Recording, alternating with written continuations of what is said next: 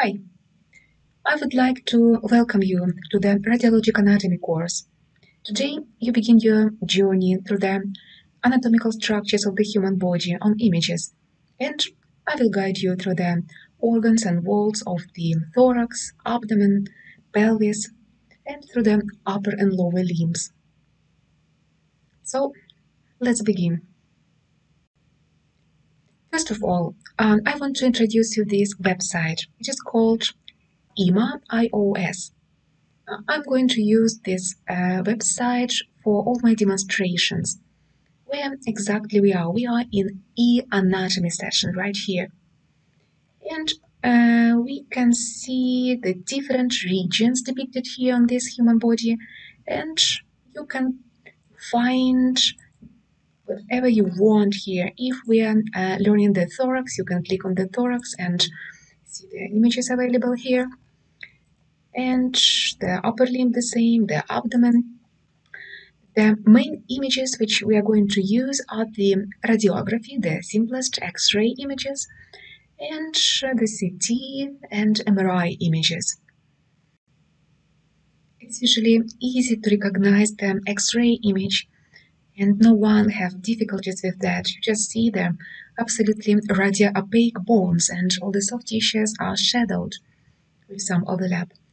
But when we look at the CTs and MRIs, sometimes you have some difficulties, so let's look at them again and make these differences clear from the very beginning.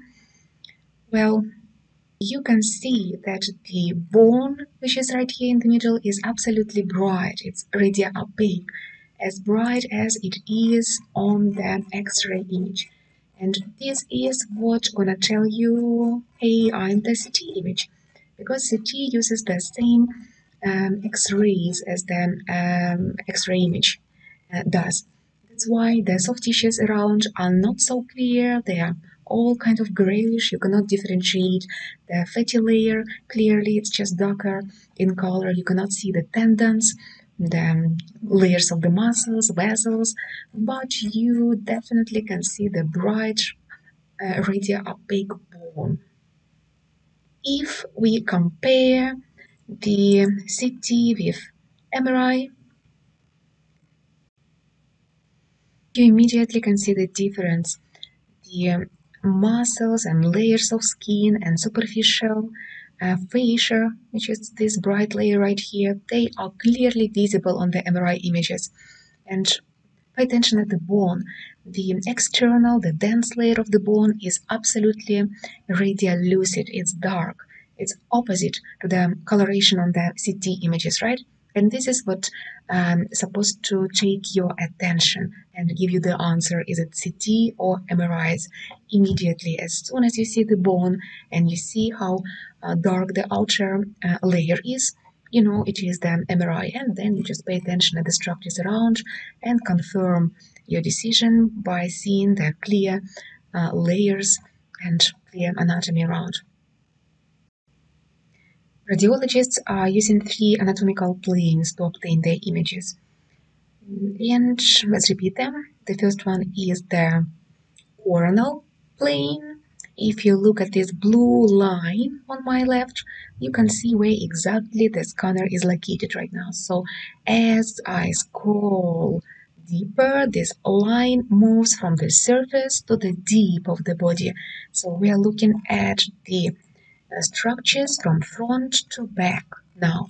So this is the plane which is called the coronal plane. And you can see the organs of the thorax right now, the heart in the middle and right and left lungs on both sides, right? But we can change the view and we can go to the sagittal view.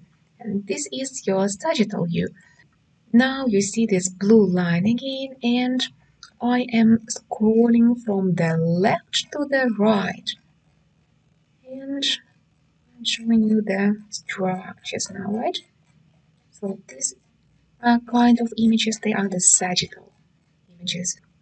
Finally, we can look at the body from top down, and this anatomical plane is the transverse plane. In radiology, it is called the axial plane.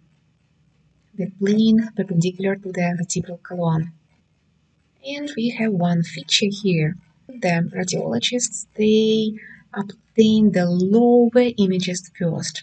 That's why when we read the image, everything that is on the right side of the body, as we look from uh, down up, everything that is on the right side appears on the left. So this is the other feature which we must be aware of. The right side of the body appears on the left side of the image, and the left side of the body appears on the right side of the image. So just keep it in mind. Don't get confused. So, how exactly your studies will go? Each region, the thorax, abdomen, pelvis, upper limb, and lower limb, has some video lessons recorded for you. And you will watch the video and answer the quiz questions which will follow each piece of the video. To self-assess yourself, to check how well you understood everything that I explained. And in the end of each region, you will find the PowerPoint presentation with all the structures highlighted for you. And I would recommend you to look at the slide without any labels first and check yourself again. Sternum, do you know where this bone is on this image? Try to find it. So challenge yourself.